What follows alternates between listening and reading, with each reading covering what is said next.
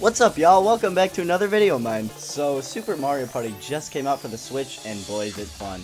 I've actually grown up with Mario Party DS, so I'm glad to see this franchise finally go back to its roots with new game modes added on to make playtime a lot longer than I thought it would be. As a matter of fact, I've just unlocked a new game mode called Challenge Road. Instead of walking around a board like usual, this mode allows you to traverse 6 worlds 2D Mario style, with each level being its own minigame challenge.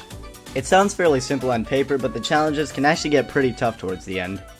But the difficulty isn't the only thing I've noticed about this mode. I've noticed something more, something deeper. Perhaps you've noticed it too. I'm not sure if the developers put this in intentionally or if I'm just overthinking it. But whatever it is, it has me excited for what's to come for the future of the Switch. First of all though, I have to point out that the areas of this mode will be spoiled, so if you don't want that, please don't say I didn't warn you. Okay? Good. For those who have played, you'll know that you traverse a town, a forest, then a beach. Go through All of these areas are significant, but the one that stood out to me the most was the forest. I mean, just look at the ground. The trees. Even the apples in this area all look extremely familiar to those found in the Animal Crossing series.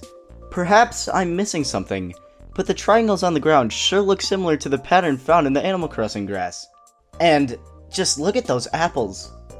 One could say they're Yoshi's berries instead of the AC apples. They both bear a lot of similarity.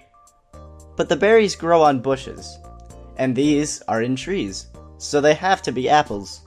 I mean, the yellow bottom just proves they're from Animal Crossing. Just look at that high-res apple. Look at it. So what could this mean for the future of the Switch? Is Nintendo hinting at what the next Animal Crossing game could possibly look like? Well, if that's the case, I would just... But I would like to take it a step further. What if these are the next settings for the new Animal Crossing? Is that even possible? Well, yeah, it's quite a stretch. But I haven't even started yet. Now, the beach. At first glance, it's just a regular beach. But did you notice the gigantic walls at the start and end of the area? Not to mention the dock towards the end, where Kapp'n could reside. Does this prove that this is a beach from Animal Crossing? No, I'm probably looking way too much into this. But if it is, this could mean big things for Animal Crossing Switch. Before any of that, I need to tell you about the town quickly. Right from the start, we can already see some head turners here. Like I said, this is just speculation, but the town looks like a bigger version of the town from City Folk or Let's Go to the City. Also, real quick, I need to mention that the other 3 areas are just the same settings, but at different times. Other than that, I don't really see much else to cover here. Oh, look! It's Big Ben! But as a super bed! So, that's all to see for Challenge Road. What does this mean for Animal Crossing Switch? First of all, this means the game will most likely look this good or even better. For the first time in a main series game, we could get proper dynamic shading, much like in Xenoblade Chronicles 2. This could be groundbreaking. Not only that, but clean and detailed textures could be implemented, which would be a dream come true for me. Take a journey with me as I put a picture in your head. Imagine walking out of your house, hearing the wind rustle the leaves and waves crashing upon the sand, all as you are bombarded with the clear bright skies and deep cool shade. And then you realize you're 500,000 bells in debt! My point is, this game could look great. But what else could Champion Road tell us? Well, we might see a bigger world. With the power of the Switch, the possibilities are endless. Imagine a bigger town with bigger stores, bigger streets, gangs to cover those streets. You better give me all the damn fish in your pockets or I'll use you as fish bait, scrub. Okay, maybe not that last one, but I could totally see something bigger or more lively. Hell, we could even get some spin-off games in this town.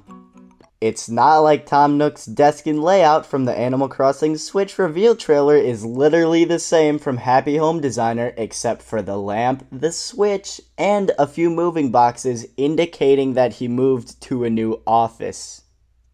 But that would be crazy, right? I mean, there's no way they would be...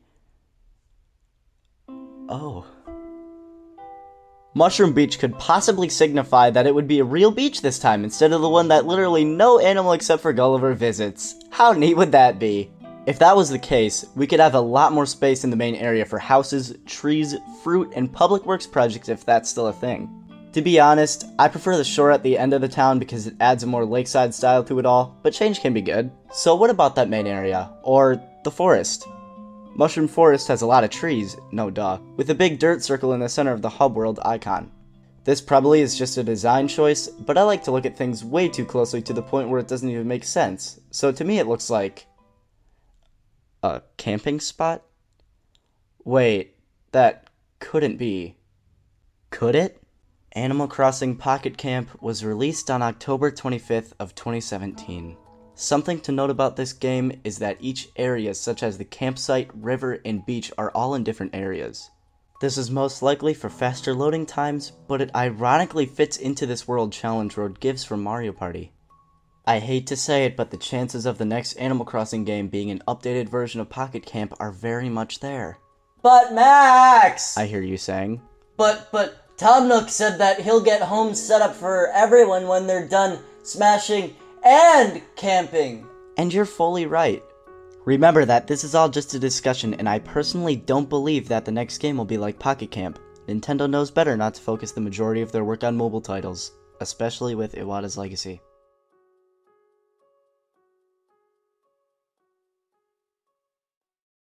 All in all, the next Animal Crossing will be great regardless of what we get. If it's a Happy Home hybrid, a New Leaf port, or even a bigger Pocket Camp, I know it's going to take up way too much of my time. I've only started playing Animal Crossing last year with New Leaf, but it's become such a staple in my life, always being there when I need it the most. But what do you guys think this game will look like? Am I brutally wrong and deserve the almighty YouTube comment telling me how much of a loser I am and that I'm stupid for making this video? Let me know. I would love to see your take on this. Anyways, that's enough of me. I'll catch you all in the next one. Bye.